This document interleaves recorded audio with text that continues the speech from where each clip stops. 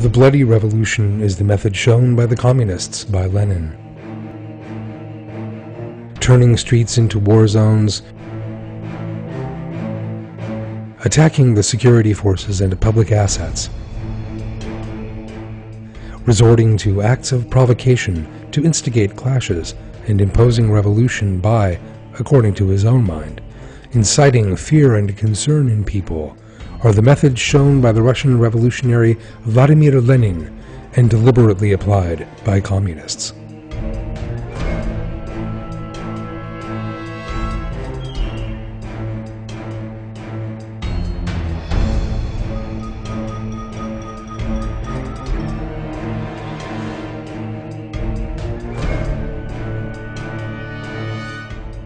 Anarchy and terror are indispensable for communism.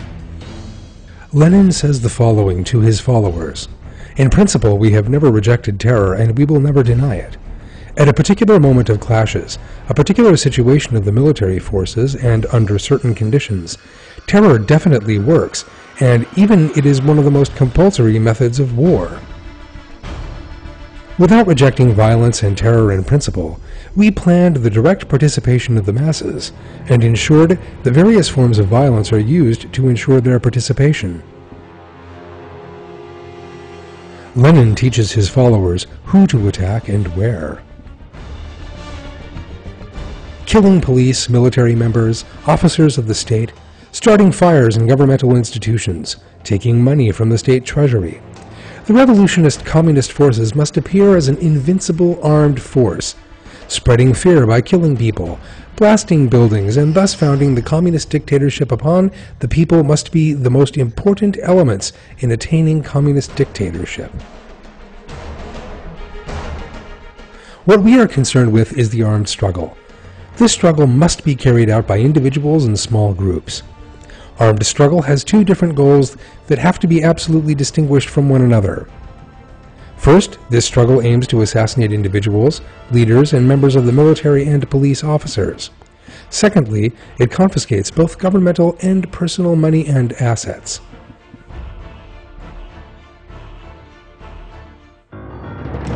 Lenin frequently humiliated some social democrats and some communists who were against violence and stated that they were unable to understand the most basic elements of communist ideology. A Marxist bases himself on the class struggle, not on social peace. In some certain political and financial downturns, the class struggle progresses directly towards a civil war, an armed struggle between both sides. In such a period, Marxists must side with civil war. The Marxist point of view never accepts any moral accusation regarding civil war. I ask myself, do these fellows really know what they are talking about? When I see social democrats proudly say, "We are not anarchists, thieves, burglars. We are much above them. We do not accept guerrilla war."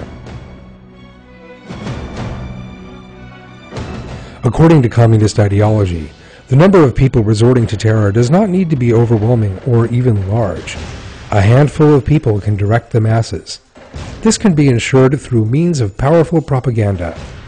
Lenin says this as follows: "The number of such troops, with a number ranging between 25 to 75, can be increased to a few dozen in big cities and suburbs. Hundreds of workers will join these troops. The propaganda of this must be promptly initiated, troops must be established, and they have to be equipped with all sorts of weapons from blade to gun and bomb, and these troops must undergo military education."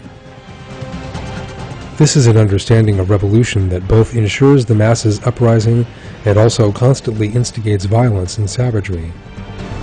If the masses do not riot by themselves, we cannot initiate anything. As long as we do not employ terror against the speculators and shoot them in the head at that very moment, we cannot obtain any results. This is the outlook of those who dream about a bloody red revolution for the world. Ruthlessness, terror, and anarchy are indispensable.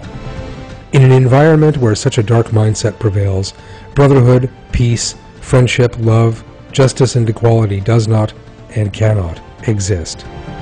An ideology that does not consider a person as a being having a soul and only regards him as a kind of production tool, a machine, cannot bring about beauty, ease, comfort, and joy to people.